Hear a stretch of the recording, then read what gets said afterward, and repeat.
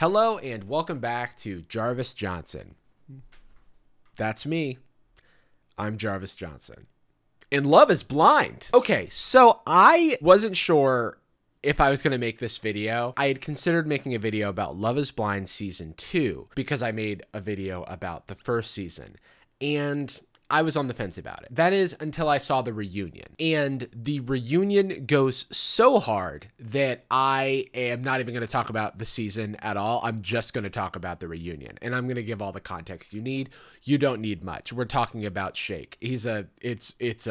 Oh boy. Hey, future Jarvis from, I don't know, 5 minutes into this video. Spoiler alert. Love is Blind, for the uncultured, is a marriage game show in which you get married after talking to a wall. You talk to a person through a wall who you can't see, and then the connection becomes so strong and you are so Stockholm syndromed into the reality game show that you get married and then you regret it afterwards. So people date behind these walls where they can't see each other, and then they go to a resort and they kind of simulate cohabitating and life together, and then they go out into the real world and try to make it work, and in 3 weeks they've got to get married. And so that's the big pressure. Will they get married? Won't they get married? What sort of toxic shit is going to happen in the meantime? Real quick, I want to give le petit disclaimer about what we're doing here. I'm goofing and I'm gaffing and I'm talking about characters in a reality show. Yes, there's some overlap between the characters and the real people, but the real people aren't in control of how they're edited by the show. So I'm making fun of actions, I'm making fun of what people say,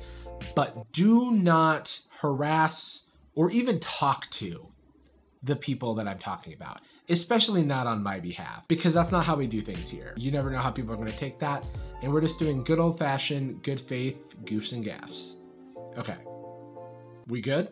All right, let's keep going. The show features a eccentric cast of characters like Shane, who sounds like a cartoon. There's something about your voice. That's what everyone keeps telling me. I may talk about those people a little bit, but I really want to focus on Shake. I'll be Shake. I go by Shake. Who is a, he's like concentrated misogyny. The sheer power of Shake's alpha bro podcaster vibe is enough to radicalize 1,000 Redditors. My first impression of Natalie is I thought this was a girl that I kicked out of a club once. The whole point of the show is to find love without seeing the person that you're dating.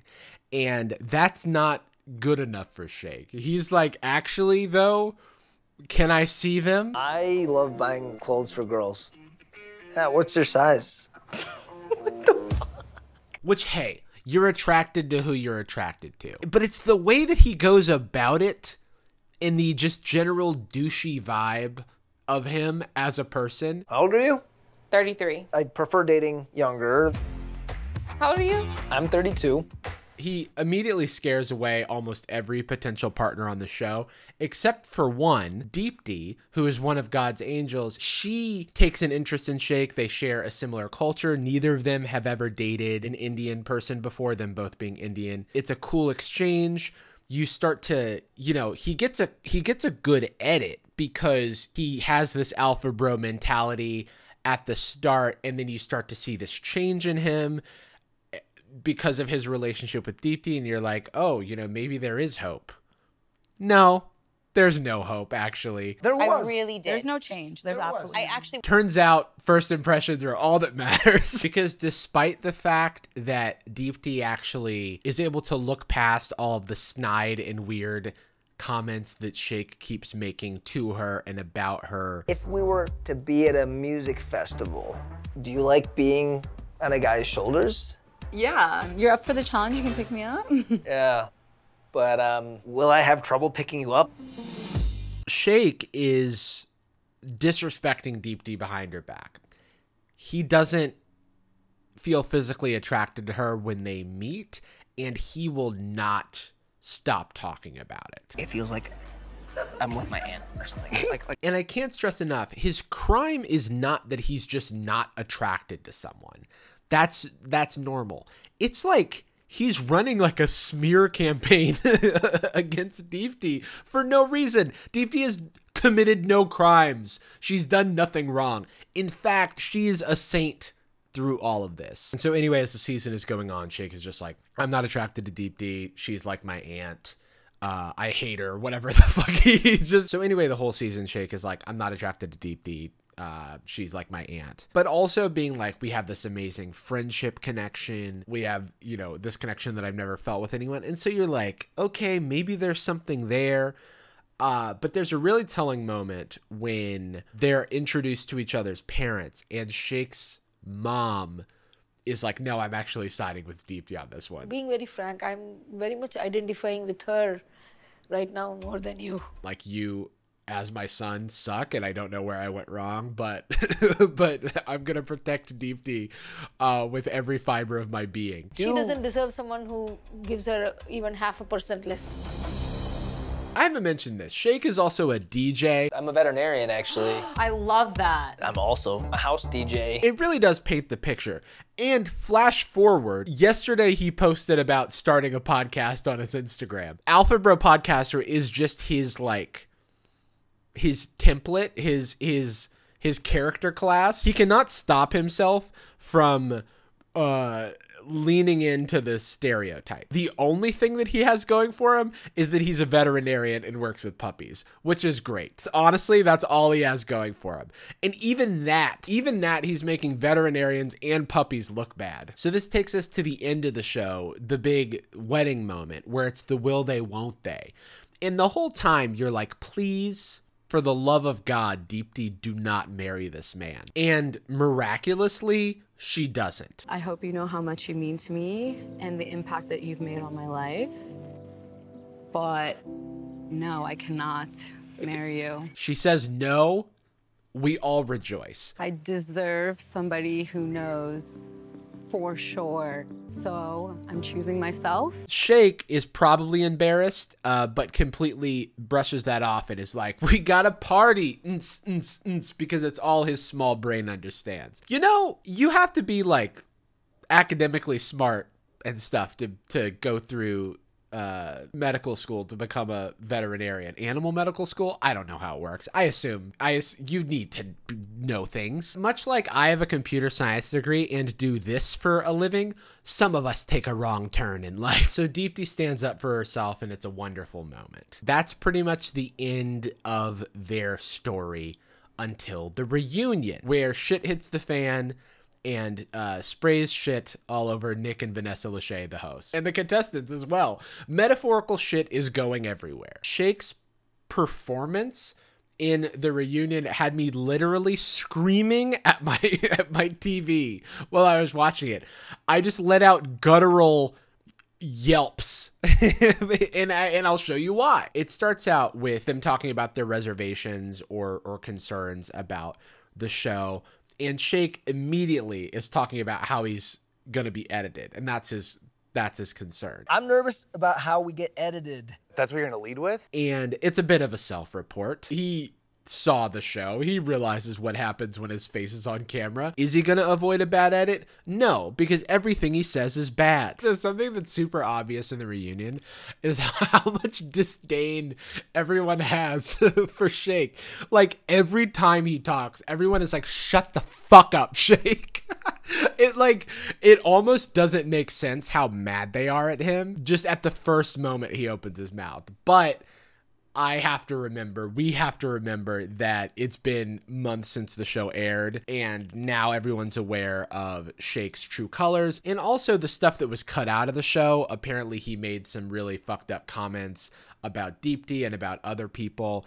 And so he's just on a very short rope. Like, no one is having it with him. You went straight to a victim mode right away. I'm not a victim, baby. I know. Well, that's what you sounded like. Another thing Shake does in this reunion is insert himself into literally everyone's business. It's like he has taken it upon himself to let everyone know what he thinks of their relationship when the hosts are just asking people to share about their experience. That's not what I mean by that. Can I just say something, Shane? Sorry to interrupt you. So he just interrupts Shane, who does suck, admittedly, but and just like, I don't know, just spills out his whole manifesto about love, which no one asked for. This show is about finding love, okay? And the way I As long see as it, she can get on your shoulders.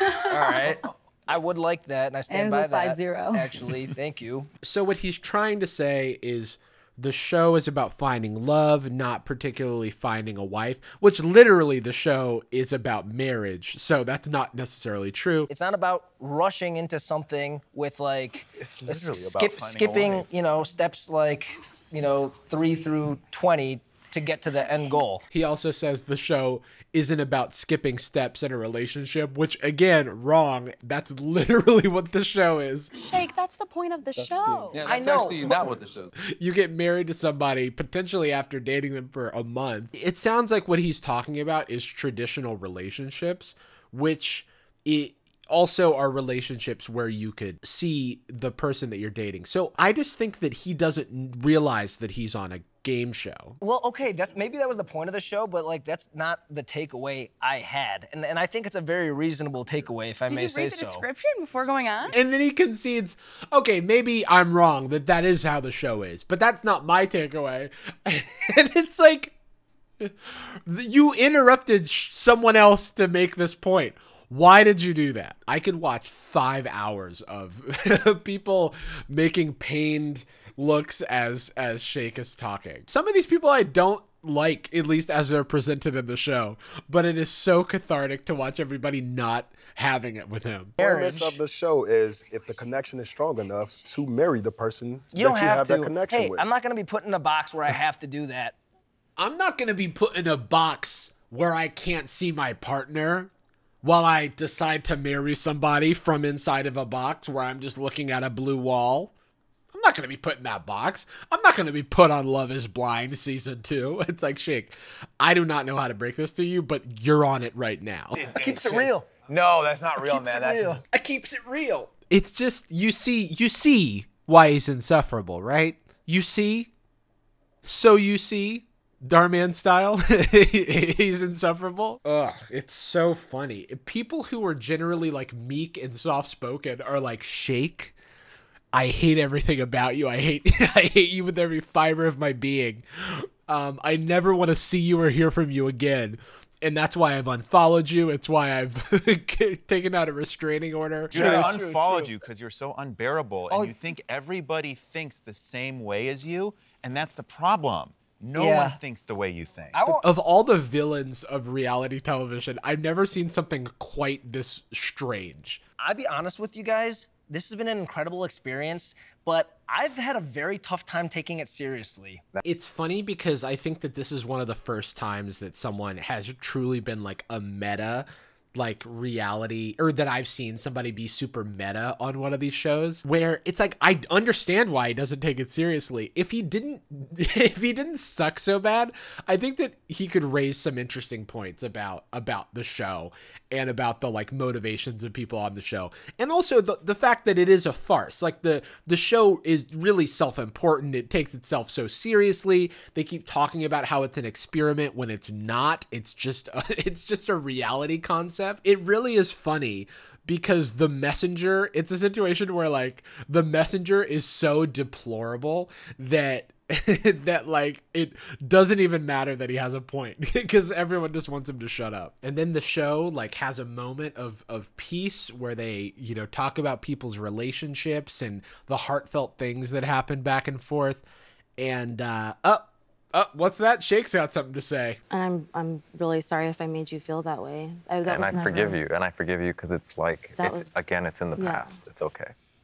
May I? Hey, I like to, would you mind if I derailed things again? The most ridiculous thing about this is that Salvador, this guy, is talking and he's like, hey, I really don't want to talk about this. I want to keep it private. All of this is in the past. I don't need to air out this dirty laundry, which, you know, is indicative of someone who really is on the show for the right reasons, you know, the big reality phrase. And then Shake is like, but what if we actually talked about it, though? Whatever it was soured, whether it was on purpose or not. Shake, he literally just said not wanting to air out dirty laundry, stuff like that. Why do you feel a need to come in and say that? He interrupts people, and then when someone tries to interrupt him because he's completely out of pocket, he literally told Shane to shut up. I feel like you're just trying to break people down.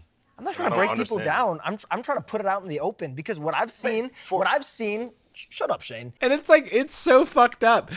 Just like the mansplain energy here. It's just, he's too powerful. The craziest part of this is that he makes me feel empathetic towards Shane, who sucks. He's so awful in the show. And I'm like, oh, don't do that to Shane. Wait a second. I don't even like him. What I've seen is a bunch of people that were so real in the beginning turn fake as fuck as we've gone through this. You've been the fakest fuck. You've been the fakest person from the beginning. I'm the realist. Don't start that, bro. I'm the realist, Jared. I say the Don't facts. start that. I keep it 100, You've been the bro. fakest since I've always kept this completely 100. It makes me so uncomfortable when he says things like, I keep it real. I keep it 100. I'm just like, you can't say that. You're so bad at saying that. It just feels so unnatural coming out of your mouth. I keep it 100, bro. It's like, all right, dude, you're a veterinarian. Like, literally relax. What is happening? Can you imagine taking your dog to him as a vet, and he's like, I'm sorry, and maybe you're gonna hate me for this because I'm so real and I speak truth and I keep it 100. But you got to change your puppy's diet, my guy. All right, let's just get back on track, shall we? Can we? Let's just get back on track. I'm actually moderating the reunion show. Vanessa Lachey, what was it like hosting the show for you? Would you like to speak on that? Then we reach the climax of the reunion, which is when it's actually Shake's time to speak. I know before now, it has seemed like every time was Shake's time to speak, but this is actually when they cover his relationship and just a immediate crash and burn. I love buying clothes for girls. Yeah, what's your size? Would you like working out? Yeah, not a huge fan. Really? What's truly disgusting, and I am one to I don't want to throw out any sort of language that seems like I'm psychoanalyzing Shake, but he is very self-absorbed, let's just say that. And so the way that he is looking at this video of him disrespecting women and being like having his misogynist tendencies, and then him just like gleaming, he's just beaming looking at himself. Hello and welcome back to Jarvis Johnson. That's me. So then Shake goes completely mask off and compares marriage to a purchase. It's not that different than making a huge purchase. For me, that meant I knew at least a certain physical body type to get me in the ballpark. And I mean, I knew I needed, you know, the apple bottom jeans and the boots with the fur. It's like I knew that was what I needed. I need the whole club to be looking at her. And that's coming from my heart. And while Shake is going full red pill, the entire cast is like, dear Lord. And so he keeps going, you know, I want this shit to work. But he's only talking about it in the context of like a physical attraction, which is important in a relationship. Talking about, I want this shit to work. If I were to marry somebody and you know, there was a big weight discrepancy, it would be very hard for me to get past that. And when I'm in a situation... I understand what he's trying to say, but it's really just the way that he says it. He doesn't really talk about anything other than the physical connection. It is a little bit cathartic that like Deepti is earnestly laughing most of the time that Shake is talking. And I think it's because people are being confronted with like what she was dealing with, and that makes me smile, to be honest. Oh, and if you think it can't get worse, it absolutely can, and it will, and you're about to see it. So then Vanessa Lachey posits, you know, what we're all thinking. Why did you do the Love is Blind show, the show where you can't see the person? Because clearly seeing the person is one of your most important things, and you won't shut up about it. So like, what's the deal? Why are you here? It is in this moment that something that I have never seen happens, where Vanessa Lachey breaks frame and just goes in on Shake. Like, she has also had enough. Because at the end of the day, what if she's dismangled in an accident? What if she gains weight? What if she loses her hair, her legs, and her arms? Are you not going to love her anymore? Different. I hope to God if I'm dismangled, knock on fucking wood, this man stands by my side, and I know he will, because he loves me for me. So the problem I have... And I've never seen the host berate a contestant before, and it is the best thing I've ever seen. It's so good. I just didn't know that was allowed. I didn't know that you could do that. Shake is that you sat there and berated every single one of these women physically and then went through the process with this beautiful soul over here, all because you wanted someone that you wanted to fuck. And what does Shake do? I bet you can't guess. What Shake does is he, out of nowhere, is like, I'm sorry, but the only person I'm attracted to in this room is Vanessa Lachey. We all have our physical preferences. Listen, every woman here is beautiful. I think you're all beautiful. I'm not attracted to all of you. Unfortunately, the only one I'm attracted to is Vanessa. And you know, he's like, actually, when you were yelling at me, that was kind of hot. Are you free later? Love is not purely blind to me. Great, but then that's why I said. And all I said was you were on the wrong dating show. But I want it to be partially blind.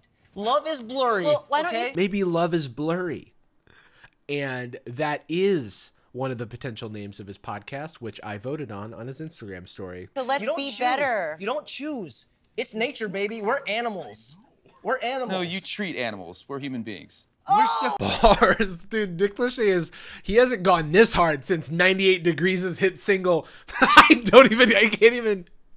can't even list 98 Degrees. He hasn't even gone this hard since 98 Degrees. Nick Lachey hasn't gone this hard since the song True to Your Heart from the Mulan soundtrack. The most respect you see Shake show through this entire thing is when Nick Lachey roasts him, which just makes me think that he feeds off of being insulted. And you know what I mean?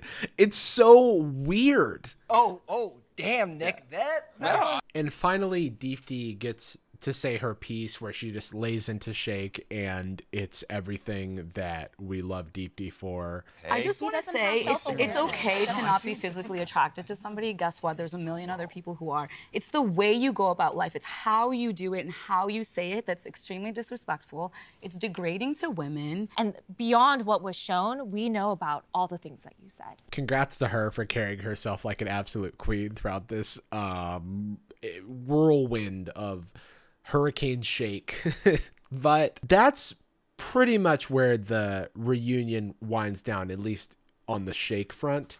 Now, I did go to his Instagram, and it is a dumpster fire, as you may have assumed. It's mostly just him posting Instagram stories about people who believe him. Shake was right propaganda. Lots of like, I tell it like it is. I'm speaking the truth that nobody else wants to hear.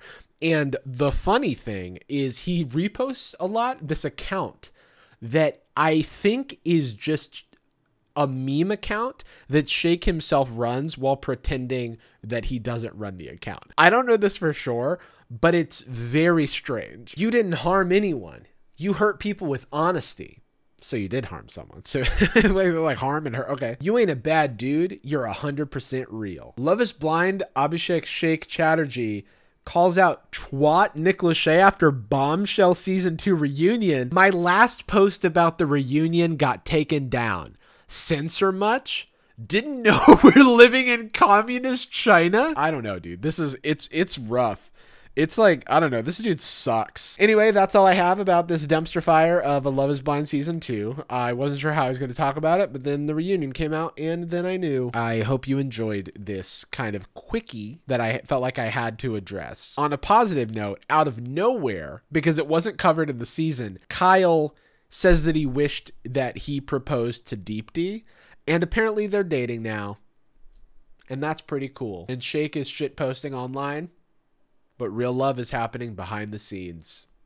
And on TikTok. I think they posted a TikTok together. Anyway, that's all I have for today. I hope you enjoyed it, and I'll see you next time.